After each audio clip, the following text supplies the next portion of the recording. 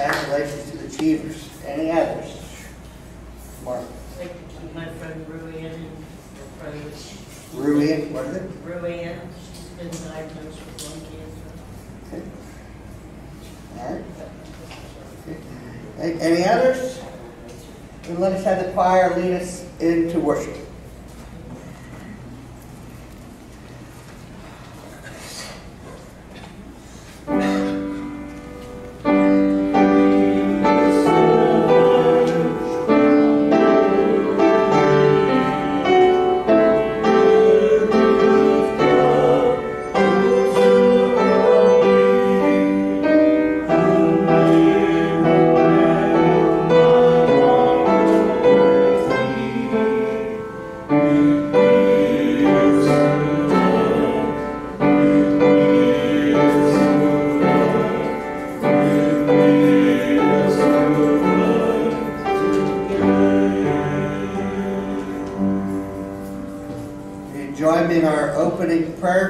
Stand as we read our opening prayer, and then we'll sing Holy, Holy, Holy as we celebrate Trinity Sunday. Let us stand as we pray together. Oh God, we come before you today with gratitude. Gratitude for the opportunity to share with each other and to give to each other. Gratitude for the example of Jesus, who teaches us to love our neighbors and serve those around us. Please open our eyes to new visions of service and faithful living. Thank you for the opportunity to expand our hearts and communities and lives through your grace. Amen. And just as we celebrate Trinity Sunday, our logo for our church reminds us of the three parts of the Trinity, as well as Father, Son, and Holy Spirit, and a reminder that Christ is coming again, that we too shall rise again with him one day. Now let us sing, Holy, Holy, Holy is the Lord God Almighty, number 64 in your ears.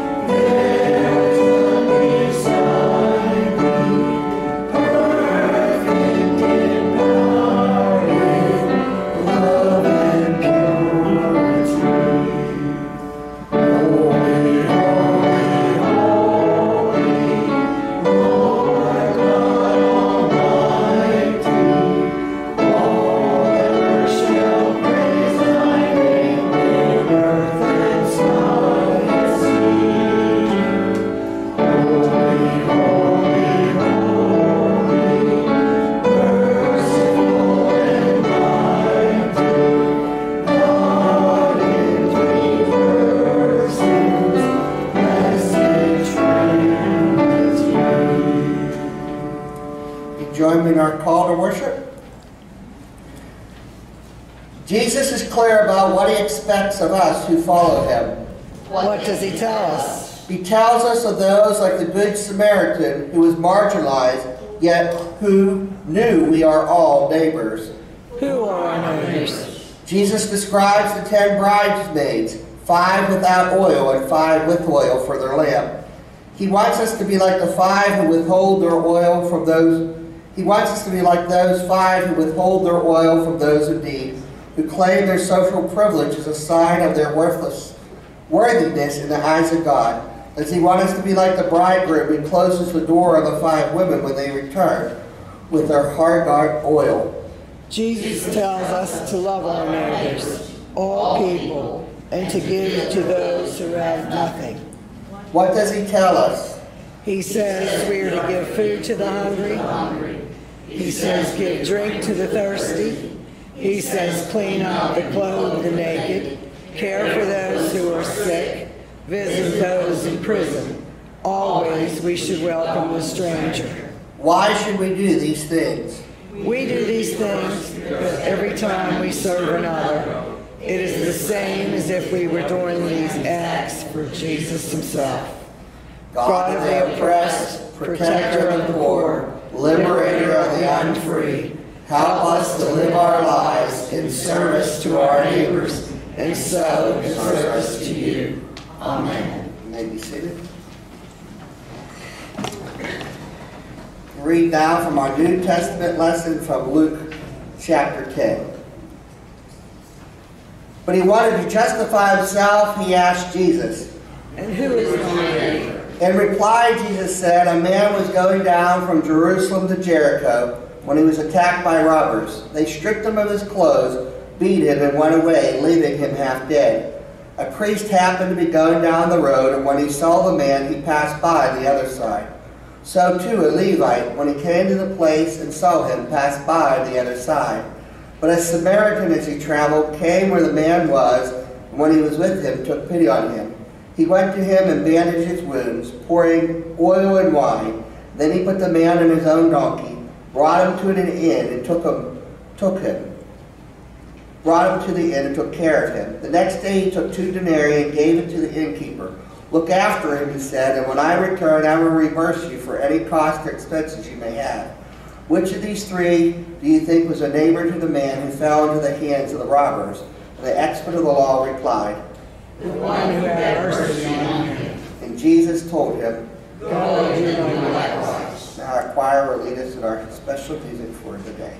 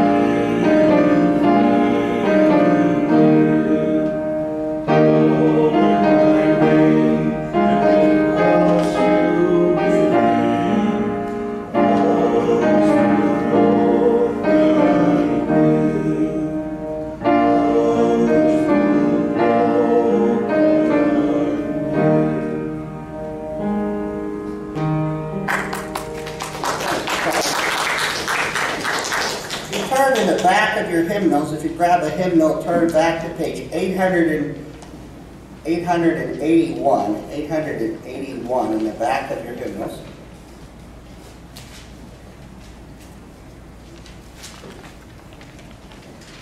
Today we celebrate Trinity Sunday, and throughout the different councils, they formed the Apostles' Creed and the Nicene Creed and other ways to be able to define what it is that we believe. And often when we have baptism, as we will next week, we'll be baptizing Sybil's great granddaughter next week, we share the Apostles' Creed, and when we become members of the church, let us join in remembering this historic affirmation of faith on page 881. Let us share this together.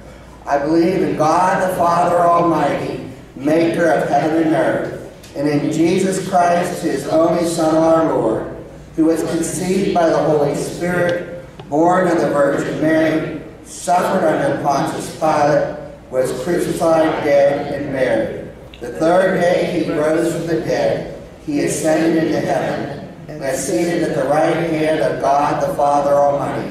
From thence he shall come to judge the quick and the dead. I believe in the Holy Spirit, the Holy Catholic Church, the communion of saints, the forgiveness of sins, the resurrection of the body, and a life everlasting.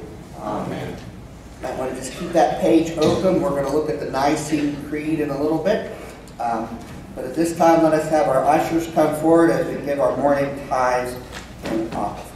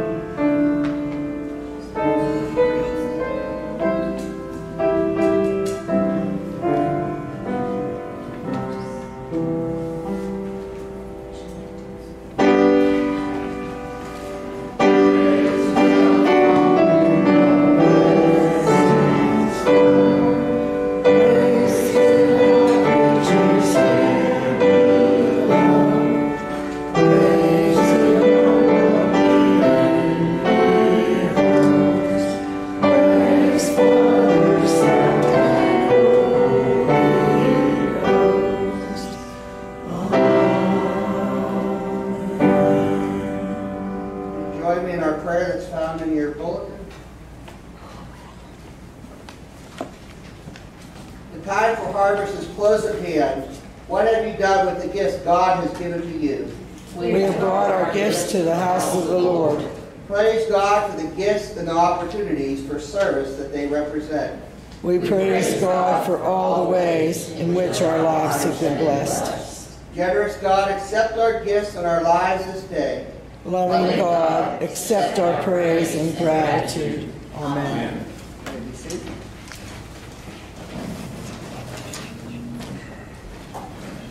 Turn now in your hymnals to page 880, the page right before the Apostles' Creed. We see the Nicene Creed that was created at the Council of Nicaea. And some talk about who is St. Nicholas, who Santa Claus is named after. He was part of the Nicene Council of Nicaea. This real St. Nicholas was part of that as they write this. I like the words of the Nicene Creed as it goes into even more detail, especially who Jesus and the Holy Spirit is. Let's share the Nicene Creed together as we celebrate Trinity Sunday. We believe in one God, the Father, the Almighty, maker of heaven and earth, of all that is seen and unseen. We believe in one Lord, Jesus Christ, the only Son of God, eternally begotten of the Father, God from God, light from light, true God from true God, begotten, not made, of one being with the Father. Through him all things were made, for us and for our salvation. He came down from heaven, was incarnate of the Holy Spirit and the Virgin Mary, and became truly human. For our sake he was crucified under Pontius Pilate. He suffered death and was buried. On the third day he rose again. In accordance with the Scriptures, he ascended into heaven, and seated at the right hand of the Father, and will come again in glory to judge the living and the dead, and his kingdom will have no end. We believe in the Holy Spirit, the Lord, the giver of life, who proceeds from the Father and the Son, who with the Father and the Son is worshipped and glorified, who has spoken through the prophets. We believe in one holy Catholic and Apostolic Church. We acknowledge one baptism for the forgiveness of our sins. We look for the resurrection of the dead and the life of the world to come. Amen. We're thankful for these historic affirmations of faith, and we hold these as our firm beliefs as we continue to strive to make disciples of Jesus Christ for the transformation of the world. I know Maureen mentioned one prayer concern for our friend Ruanne. Also, Nancy Campos' dog passed away. So we're keeping Nancy in their prayers as well. Are there others that have any other prayer concerns or praises today? BJ? Kenneth Davis has had a heart bypass. Kenneth Davis. Okay. And BJ? Some prayers for the little town we came from, Indian Lake. Today had a bad couple of weeks. 4 deaths, some younger, some older. One gentleman, his funeral is today. He is receiving one of our prayer shawls. His family mourns him, Jim Bird. Yesterday they buried a relatively young gal who, a musician, a fantastic musician, whole family, very active in the community. Kimberly Wilder, and she was buried yesterday. Another one a couple of days ago. It's been a very rough time. So prayers for that community and those families that are going through it. Because they're all one big family. Any others? I'm praying for my grandson. He's in basic training in Paris Island. I hope he doesn't get hurt and pass the test of flying. All right. And we thank you for his service. Any others? A friend of mine, Sybil Britton, she is going to be having surgery in a couple of weeks, and she is very nervous about it and just has asked for prayer. Any others? So my wife's cousin had twins yesterday. Her cousin had 2 little twins. So she just sent me pictures of them while we were at the pulpit here today. So she found me pictures. So we're excited to welcome twins into our family as well. So let us be in an attitude of prayer then as we gather together today. God, we do thank you for this time that we're able to gather together as the weather warms up outside. We pray, Lord, that more importantly you would warm our hearts today. We gather together today as we go through the reminder of the church year and we move into this new season. We pray, Lord, that we would do more than just go through the motions, but help us to truly honor you as Father, Son, and Holy Spirit. Help us, O Lord, not to deviate to the right or to the left from these historic affirmations of faith that's contained in your Holy Scriptures. We pray, O Lord, that you would help us to be the foundation and help it to be the common denominator that help us join together with brothers and sisters around the world. We ask, O Lord, that as we gather together today, we thank you as we celebrate Maureen and Ray, who are celebrating birthdays. We pray a blessing upon them. We pray for those who are sick. We pray for Ruanne that is battling cancer, and Sybil that is going in for surgery. And we ask that you would be with Kenneth as he's having his heart trouble. We pray, Lord, that your healing hand would be with them all. We pray for comfort for Jim and Kimberly's family and for a member of our HA group. As we remember this week, we pray, Lord, that you would comfort all those who mourn. We know, Lord, that you promised that you would not leave us orphaned or abandoned when you ascended to heaven, that your Holy Spirit would come. And as we celebrated that last week on Pentecost, we remember how when Peter spoke, and you spoke clearly that everyone could hear in their own language. And not only did they hear, but they also received the gifts of your Spirit. We pray, Lord, that you would help us to unpack those gifts that you have given to us and use them for kingdom building. Help us, O Lord, to learn your lessons that you taught in the parables, and help us, O Lord, to put them into practice. Help us, O Lord, to see the needs of those around us, and help us to do all things in the name of your Son, Jesus, as we give the cups of cold water, as we clothe those who are naked, as we reach out to those who are poor and those who are hungry. Help us, O Lord, to do so, not that we may be recognized, but that you may be glorified in all things. We thank you for those who continue to serve our country and serve our nation. We pray, O Lord, for those who are running for office. We pray, Lord, that you would give us a spirit of discernment as we begin this primary process, as we choose leaders to guide us. We pray, Lord, that you'd help us to choose the right people and to turn this nation back towards you. And we ask, O Lord, for our men and women who are serving in the military, for this young man that's at Paris Island and goes through basic training. We pray, O Lord, that your hand of protection would be upon him and upon all of our soldiers deployed around the world. May you watch over them and guide them. We ask, O Lord, for your divine intervention as events around the world seem to be unfolding quickly. For sometimes we may wonder what's going to happen next, but we know, Lord, that you are the same yesterday, today, and forevermore. You are the same Father, Son, and Holy Spirit that ever was and ever will be. We know, Lord, that you have everything under control. Help us, O Lord, not to fear tomorrow, but help us to trust in you every step of the way. Heal us, guide us, strengthen us, and teach us who is our neighbor, as we pray the way you taught us to pray by saying, Our Father, who art in heaven, hallowed be thy name. Thy kingdom come, thy will be done, on earth as it is in heaven. Give us this day our daily bread, and forgive us our trespasses, as we forgive those who trespass against us. And lead us not into temptation, but deliver us from evil. For thy is the kingdom, and the power, and the glory forever. Amen. We gather together today and we celebrate the 3 in 1. We read the Apostles' Creed and the Nicene Creed, and it seems like all great stories have 3 parts to them, right? Even when we're little, when we learn nursery rhymes, when we're little, we learn the story of the 3 little pigs, right? And, you know, the one that built his house out of straw, and the one that built them out of sticks, and the one that built them out of bricks. And we learn about when the big bad wolf, he comes and he huffs and he puffs and he's going to blow the house in, right? And we tell the stories, and we learn our children, we learn those stories over and over again. And one of the first stories that I had to give my first public speaking lesson, I went to speech class. I didn't talk much when I was little. I had to dress up like Papa Bear. I actually had a bag puppet, a little brown paper bag puppet.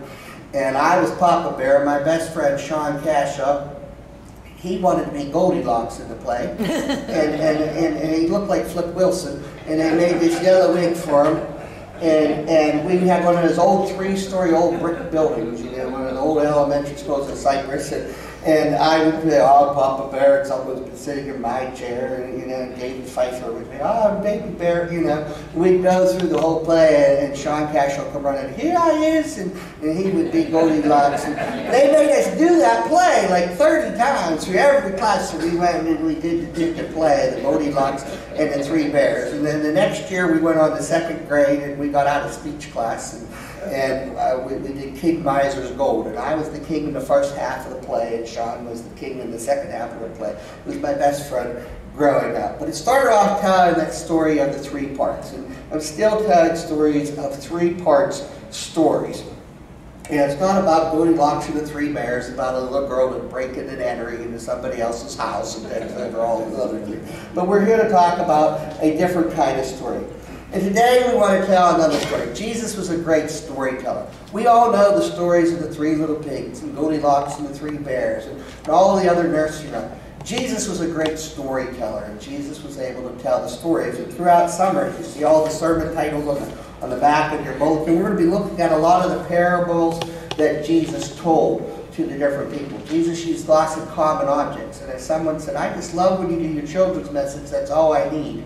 Like I get that simple concept, you know, that little object or whatever you have, and I kind of get the big idea of what's going on in the story. And Jesus did this with different crowds of different people. He used different illustrations. So now and through, actually running down through October, I really focused on the parables of Jesus to try to retell some of these famous stories. But the parable of the Good Samaritan, if my computer will work here, is another story that has 3 characters in it. There was once a man traveling from Jerusalem to Jericho, and on his way he was attacked by robbers. They stripped him of his clothes and money and beat him and left him dead beside the road. Luckily, a priest happened to be going down the same road, but when he saw the man lying there, he crossed to the other side of the road and he passed by him. Next, a temple assistant or a Levite saw him lying there, and he also passed by on the other side. The Samaritan came along, and when he saw the man's condition, his heart went out to him. Kneeling beside him, the Samaritan cleaned his wounds and bandaged him, and he lifted him onto his donkey and took him to an inn where he took care of him. In the morning he took out and gave 2 silver coins and gave it to the innkeeper. Take good care of him, he said. If it costs any more, put it on my bill, and I'll be back to you and I'll pay you back on my way back. And Jesus asked, which of these 3 do you think has done what would Jesus do? The one who had mercy, and we are called to do like Jesus did. The parable of the Good Samaritan. Someone from the other side of the tracks. This Good Samaritan. The Jews and Samaritans were from 2 different worlds. They didn't associate each other. The other side of the tracks, as it were. But Jesus uses this parable to teach us who is my neighbor. But just like in Goldilocks and the 3 Bears, of how Goldilocks breaks and enters into the 3 Bears' house and eats their porridge and breaks their furniture and sleeps in their bed and other things. In this story, we see characters of robbers. There's robbers that their whole philosophy is what is yours is mine. They want to take what doesn't belong to them. And we look around us and we see many thieves among us and around us and in our communities and in our world today, that people just want to take what you have. They don't want to work for it. They don't want to earn it. They just want to take what is yours. Or the priest, it says, what is mine is mine. They want to keep what is mine. They don't want to share what they have. They don't want to give it to them. They earn what they have, and they're going to keep it for themselves. And the Good Samaritan who says, what is mine is yours, and our response of going and do likewise. Jesus again uses these parables, and we'll be again, as I said, as we look from now and through October, we'll be looking at the parables of hidden treasure and lost coins and lost sheep and the marriage feast and the other things that are going on. Jesus uses all these different illustrations to remind us and say, you need to become like one of those characters, just like I had to become Papa Bear and Sean had to become Goldilocks. They kept part of the story. We can put ourselves into the parables, into the stories that Jesus is speaking.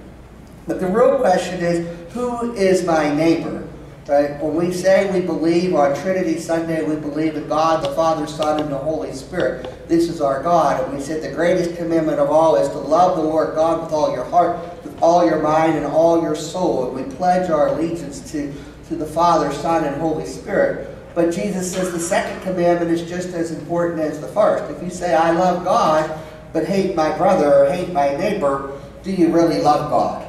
He's challenging us to say, love God and love my neighbors. And the Pharisees and the teachers of the law tried to trick Jesus. And they kept saying, and who is my neighbor? So Jesus teaches them this parable of the Good Samaritan. It wasn't the good disciple. It wasn't the good priest. It wasn't the good Levite. It wasn't the good Christian. It was the Good Samaritan. It was the person on the other side of the tracks, the one who maybe wouldn't have known the message, that actually showed the greatest example of love. What shall I do to inherit eternal life, was the question the Pharisees asked.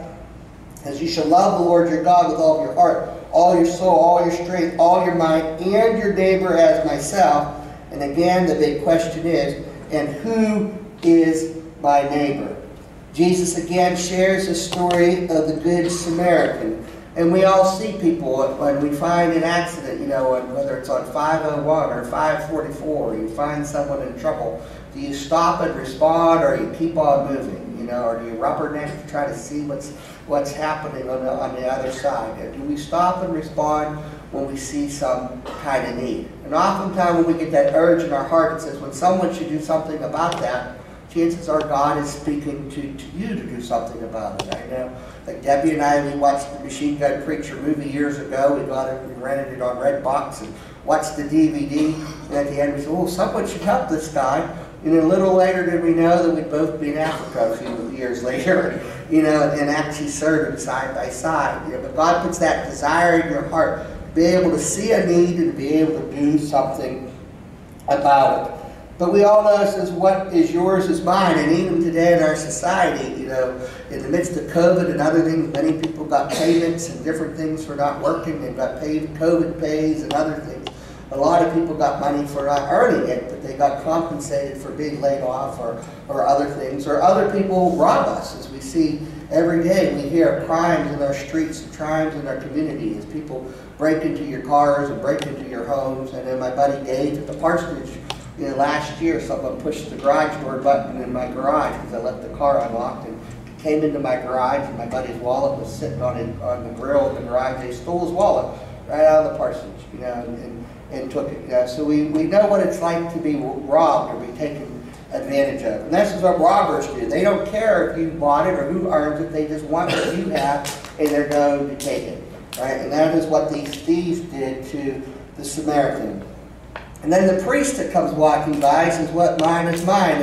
And the priest didn't want it to be defiled by the person that was all bloody. Because if he was on his way to the temple, if he stopped to touch someone who was wounded or hurt, he could be considered unclean if he touched someone who was wounded or other things. And so he wanted to keep what is his, and he passed by on the other side. And likewise, even the lay leader comes walking by and passes by on the other side. But then the Good Samaritan passes by, and he sees the man, and he didn't care what race he is or what color he is or if he's rich or if he's poor. All he did was see someone that was in need and someone that was hurt.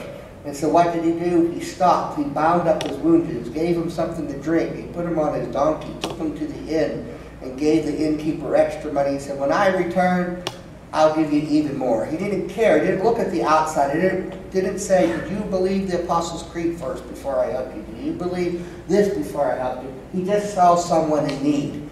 And we're called to care for people that are in need. It doesn't matter if they're just believe as we believe or they look like we look like, but Jesus calls us to reach out and care for all people. When we see a need, if we have the resources and the ability to help, we're called to help. It doesn't mean that we have to have a free handout for everyone. I think we need to be able to teach people to fish for themselves. We don't want to enable people to just stay in their circumstances, but we need to be able to reach out and help people to better them and equip them and take care of them as we are able to. What is your attitude like when we look at the story? Just like we look at the story of the three bears, some could be Papa Bear, Mama Bear, Baby Bear, Goldilocks. In this story, we can see ourselves, you know, are we like the robbers? Do we just want to take from everybody else? You know, or do we want to hoard what we have and keep what we have like the religious people? Or are we more like the Good Samaritan that's willing to help people regardless of who they are? Who is my neighbor? As we look at that broader definition of neighbor. Because if it says we love the Lord God with all our heart, mind, and soul, we must love our neighbor. And who is our neighbor? And our neighborhood is more than just our neighborhoods that we grew up in. Our neighborhood is we're really a global neighborhood. We're a big world that we're in, that God has created us all to care for one another. We are called to live beyond and have that same kind of attitude as the Good Samaritan says, what is mine is yours. That we're called to be able to go and do likewise. I said at the top of our bulletin, I have that little word, Matthew 28:19, as it talks about the Great Commission. It says to go into all the world and make disciples of Jesus Christ. One of the best ways that we can go is to go and be like the Good Samaritan, to be able to go and respond to different needs that we see. You know, one of the reasons I like being a part of the United Methodist Church is because the United Methodist Committee on Relief, they go and respond to crises after crises after crises around the world, whether it's in Haiti or in Africa or the Gulf Coast or wherever it be, after floods and hurricanes and storms. And they're there for many, many years. Even after other organizations leave, they continue to stay there and care for the people and to educate people, to rebuild people, and to do all things. But they do so in the name of Jesus. They're intentional about doing it in the name of Jesus. I like that in our church that we are part of that has a social creed, a social gospel that reaches out and cares for people. Why are we putting a clothing bin and a food bin and putting hundreds of loaves of bread out each week? Because people are hungry in our community. You know, as we look around and we see the wages of a gallon of gas. You know, a gallon of gas is $5–6 a gallon, and then read in the Bible said in the last days be a day's wages for a loaf of bread. We think, oh, that could never happen. But we look around and we have hundreds of people coming for a free loaf of bread each week rather than paying $4 or $5 a bag of bread, you know, at the grocery store. And it's going to get worse before it even gets better as we look down, as we live in our world today. And how do we make it through these rough times as we see economic changes and other things? It's by caring for one another. It's about sharing with what we have. It's about loving our neighbors and going the extra mile to be able to care for each other. Jesus says, go and do likewise. And to broaden our definition of who is our neighbor. A few years ago, we put this bulletin board up and we've advertised it, and we said, we have an open door policy, but do we really? Do we really want an open door policy? Do you really want everyone to come in that are different? Do we really want to accept people no matter what they look like, whether they're rich, they're poor, they're whatever background? Yeah. Now, this is what the kingdom of God looks like, you know, that we're called to welcome people no matter where they're from or what their backgrounds are. But it's difficult because we do put litmus tests on different people, but who are we called to respond to? You know, it doesn't matter if you're hungry, if you're white or black or yellow or green or purple or whatever. If you're hungry, you're hungry.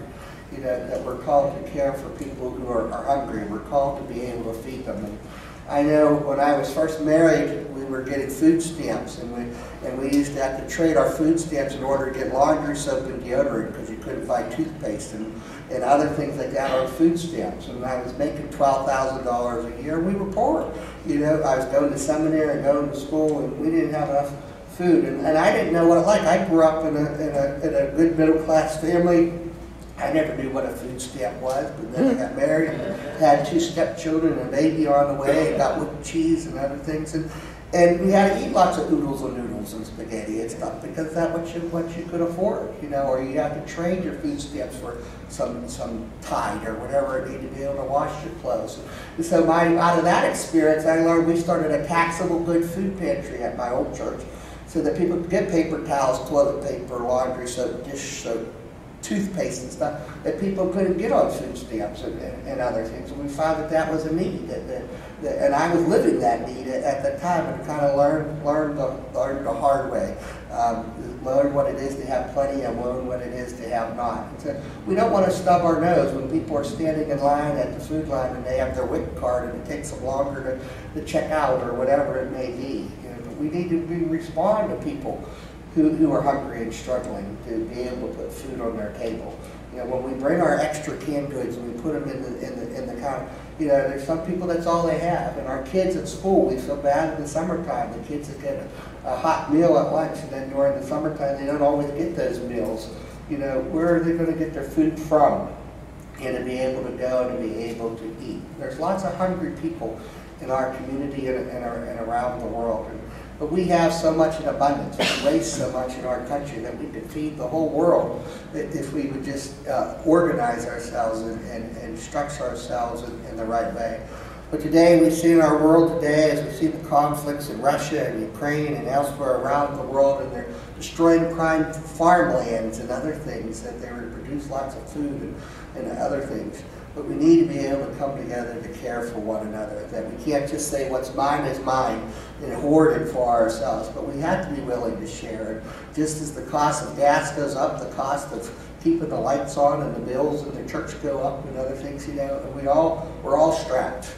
But God blesses us, just as the widow who dropped in the 2 pence, she gave all that she had. She gave all that they had, and God blessed her. And God will bless us as we continue to give. When we reach out and give to others, God always gives in return. We have been blessed abundantly in so many ways. We freely can worship here. We're in a safe place. Even though the economy is rough right now, we're living by the beach. We have all that we really need, and God will continue to guide us. But we need to think about really who is our neighbor and how we're going to respond to those. So take time to get to know your neighbors. Take time to know one another. And take time to stop when you see someone in need. Go and do likewise as Jesus said. If you turn to the back of your hymnals one more time, on page 886. 886.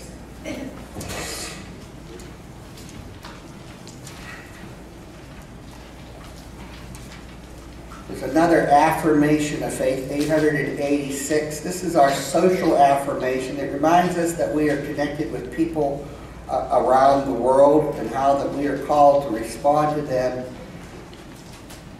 as Jesus says, to go and do likewise. On page 886, this is the United Methodist affirmation of faith. You could respond with the bold-colored words. We believe in God, creator of the world and of all people, and in Jesus Christ incarnate among us, who died and rose again, and in the Holy Spirit, present with us to guide, strengthen, and comfort. We believe, God, help our unbelief. We rejoice in every sign of God's kingdom and uphold the human dignity and community of every expression of love, justice, and reconciliation, in each act of self-giving on behalf of others, and the abundance of God's gifts entrusted to us that we may have enough in all responsible uses of the earth's resources. Glory be to God on high, and on earth peace. We confess our sin, individual and collective, by signs or action, through the violence of human dignity, based on race, class, age, sex, nation, or faith, through the exploitation of people because of the greed of indifference, through the misuse of power in personal, communal, national, or international life, through the search for security by those military and economic forces that threaten human existence, through the abuse of technology which endangers the earth and all of life upon it. Lord have mercy. Christ have mercy.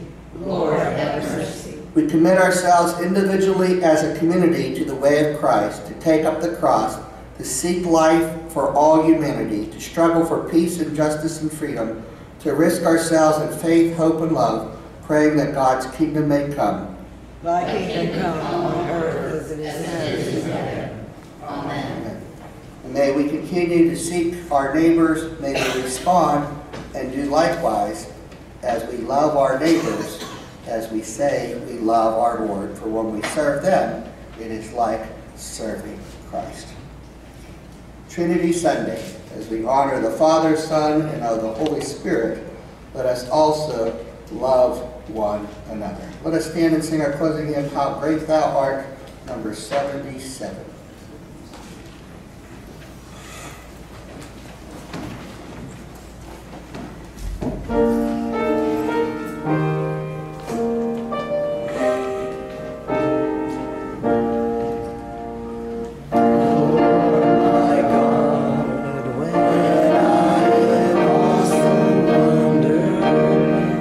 Consider all the world's thy hands have made.